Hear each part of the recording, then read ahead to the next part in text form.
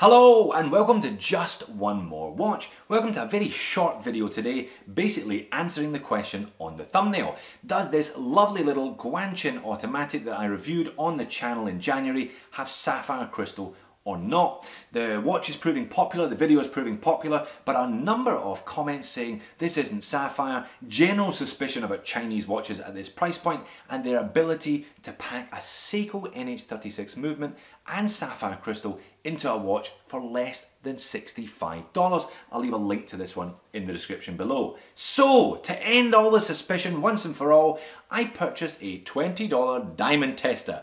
Yes, that's right, a piece of laboratory standard equipment, but at least today it should determine for once and for all whether the glass on this is sapphire or not. Let's get on with it. So this should be pretty straightforward what's going on here today. Three watches, Seiko SKX013 on the left, featuring Seiko's hardness crystal, a proprietary mineral crystal, not sapphire.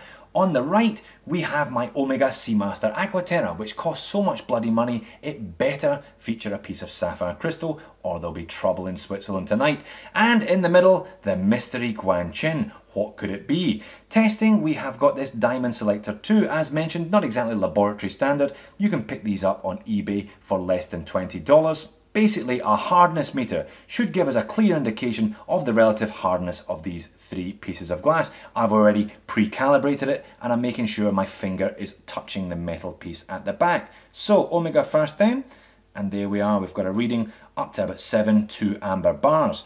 Moving on to the Seiko. No reading at all, clearly not as hard then as the sapphire crystal on the Omega. Drum roll please for the Guanqin. Yes indeed, we're on 6. Definitely a piece of sapphire crystal being used by the Guanqin. Truly remarkable for less than $65. So there you have it, pretty unequivocal today. The Guanqin does indeed use sapphire crystal. Just remarkable that they can do that at this price. Sapphire and Seiko for less than $65. Another reason why this is my pick from GearBest.com. Thanks for watching, see you in the next video.